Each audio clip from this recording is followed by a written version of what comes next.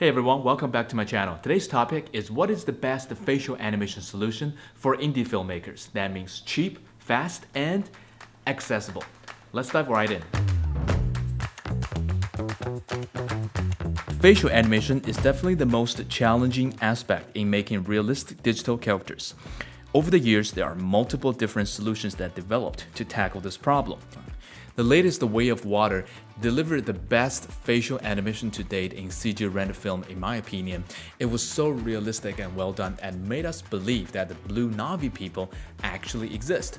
But only one problem, we can't use the tech. So in today's video, I don't want to talk about the most advanced, expensive, or industry-leading facial animation solution that nobody has access to and I probably don't even fully understand. But instead, I want to share my experience with facial animation and tell you all about the different solutions either I used in my own production or I tested and R&D'd with my team. The solutions that a content creator actually can have access to in their production, or maybe save you some trouble with the ones that I personally think that didn't work or not worth trying.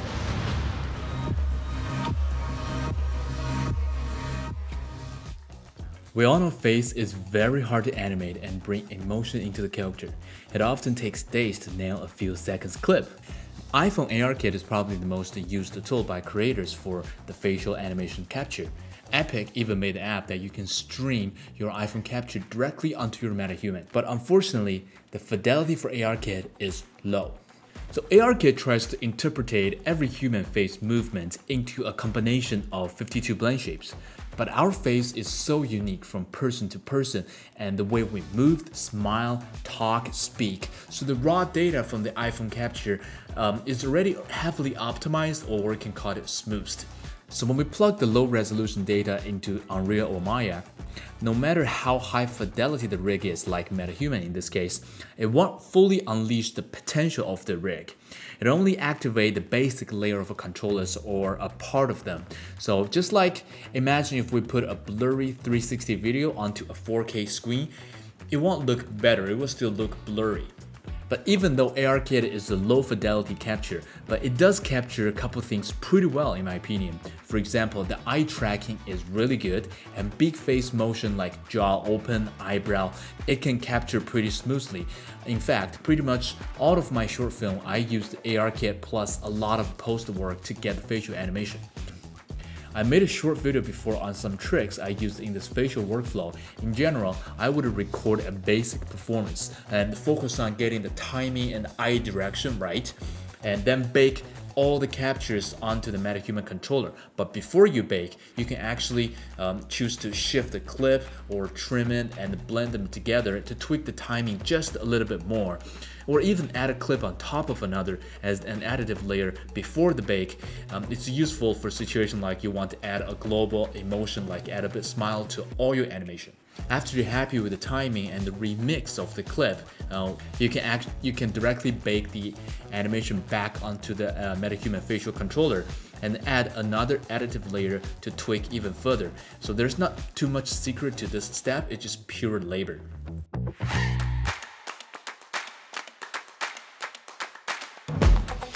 If you want to use ARkit outside Unreal, I've been using this little app called FaceCap, or you can actually use the LiveLink app's CSV data.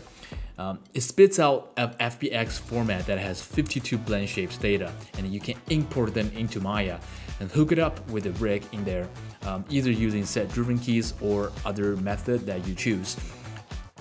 And during this step, you can activate as many or as little controllers you want when you're doing the retargeting profile setup. In my opinion, Epic did a pretty basic mapping in Unreal for their ARkit profile to Metahuman, so there's a bit more juice you can squeeze during the retargeting stage if you want to go really granular. But in general, you might be able to hit a better shape, but the motion is still pretty linear. So check out the motion. You can tell the motion is pretty linear due to the lack of number of blend shapes. 52 is just not enough, not to even mention for in-betweens. So now let's move on to some AI-driven facial animation solution. The first one I want to talk about is FaceGood.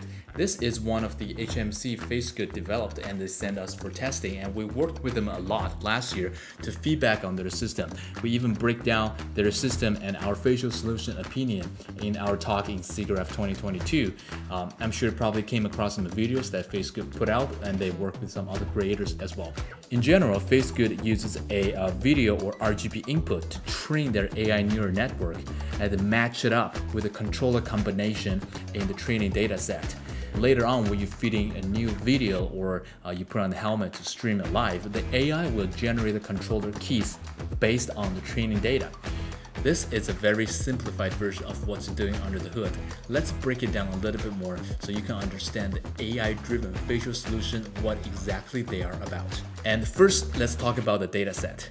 We manually created 20 plus more minutes of training data, and those are actually just footages of me doing range of face motion and talking. This means eye blink, eye motion, mouth motion, pretty much try to cover everything that my face can do in that 20 minutes.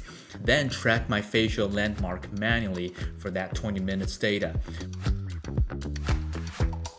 With all the data tracked, then we have to manually retarget those data to Metahuman controllers. And this is a highly subjective and artistic step.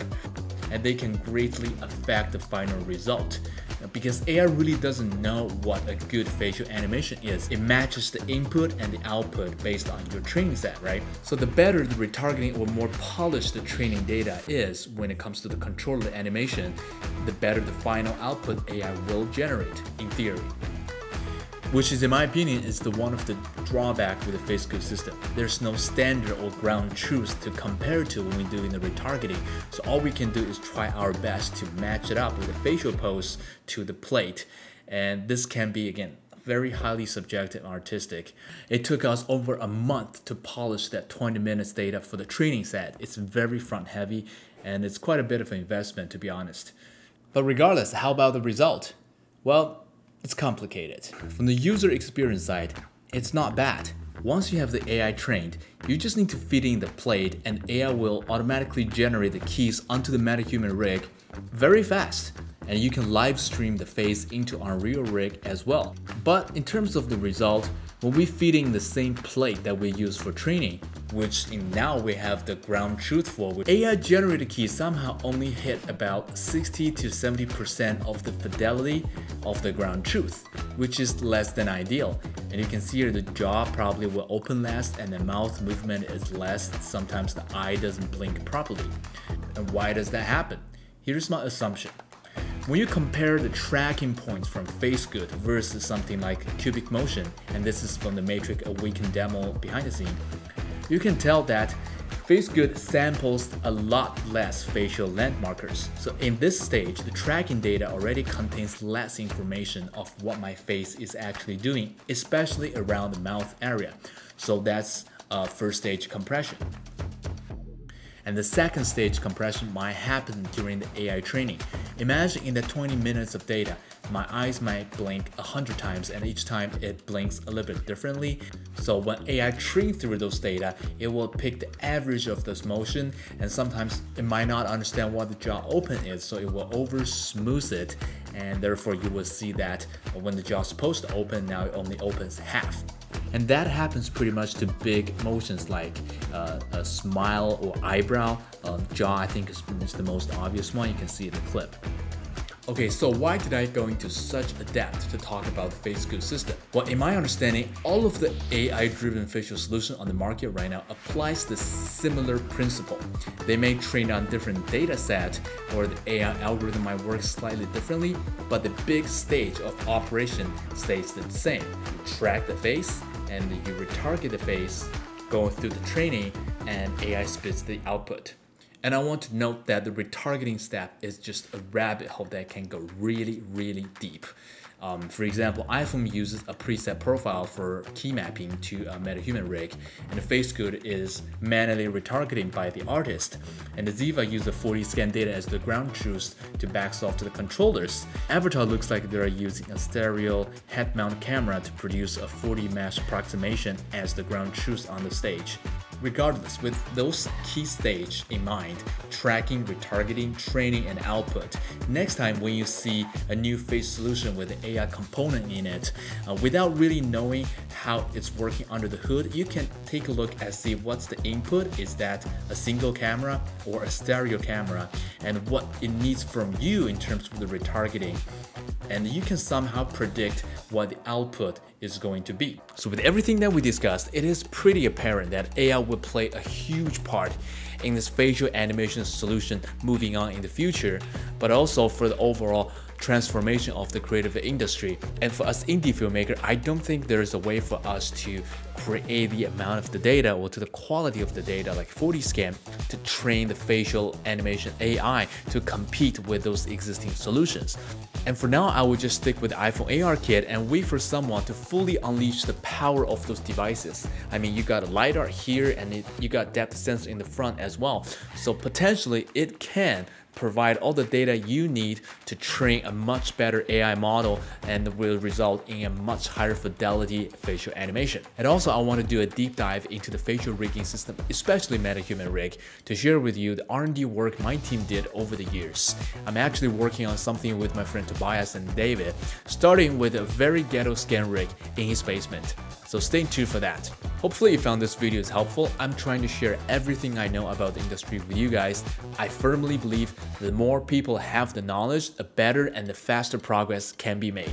So make sure you subscribe and hit like if you enjoyed it, and leave a comment about any questions you have. And also make sure you check out this lighting tutorial I did in a reel about how to create a realistic night rainy scene. I'll see you in the next one.